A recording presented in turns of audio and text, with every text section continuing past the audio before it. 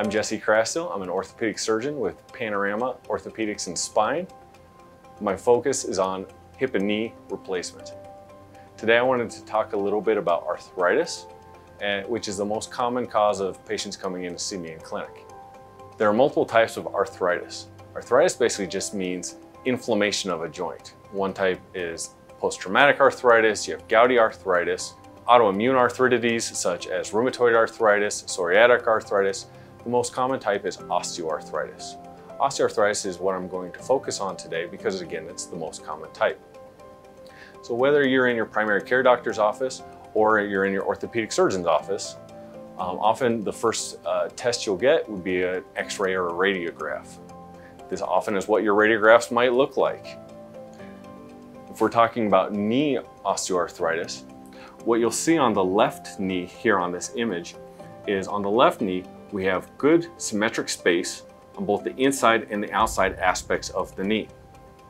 On the right knee, what you'll see is there's evidence of space on the outside of the knee, but no space on the inside. And what that signifies, space is good, space is your friend, because cartilage lives in that space. You want to see space. When you have lack of space, that basically means you have lack of cartilage. That's what causes osteoarthritis. Same goes with the hip. So with hip arthritis, you're also looking for space. On the left hip, you'll see the femoral head, you'll see the acetabulum or the cup aspect, and you'll see the space in between. That's what you want to see. There's cartilage that lives in that space. On the right hip, what you're seeing again, there's the femoral head, there's the acetabulum or cup aspect, but there again, there's no space. That lack of space is bone-on-bone arthritis. On this image, you can even see on the outside of the hip a little bit of a bone spur or an osteophyte that limits the range of motion of the hip. This is what a healthy appearing knee looks like. This is what healthy cartilage looks like. So the white part is the bone, the blue part that you're seeing, that's the cartilage. So when we're talking about arthritis, it's the breakdown of the cartilage that we're talking about.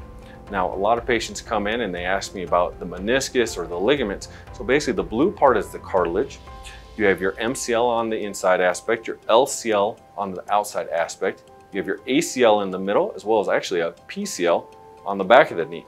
But primarily, when we're talking about arthritis, we're mostly talking about the cartilage.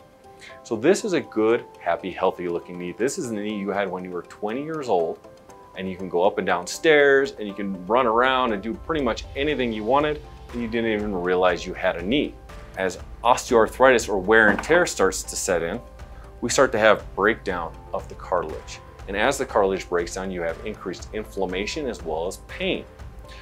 This is what we consider moderate arthritis. Now, if you want to look at severe arthritis or what we consider bone-on-bone arthritis, that's what that looks like. Bone-on-bone signifies no cartilage whatsoever. On the radiographs, if there's no space, there's no cartilage. And so that is what bone-on-bone arthritis looks like, and that is why it hurts. You have one bone articulating against another bone, causing pain and inflammation. When you have a knee that looks like this, you essentially have three options. Option number one is essentially do nothing and live with this. This is knee arthritis. Now, it's a progressive disease, meaning it will get worse, but you can put up with the pain and limitation as long as you want to put up with the pain and limitation. Option number two is non-operative modalities. So we could try over-the-counter anti-inflammatories, prescription anti-inflammatories, you could try physical therapy, non-impact aerobic activities, bracing, you try injections such as corticosteroids or hyaluronic acid, among other injections available today. And then ultimately, if those no longer give you relief, then we proceed with knee replacement surgery. If you would like to see me for a consult, please visit our website or contact our office.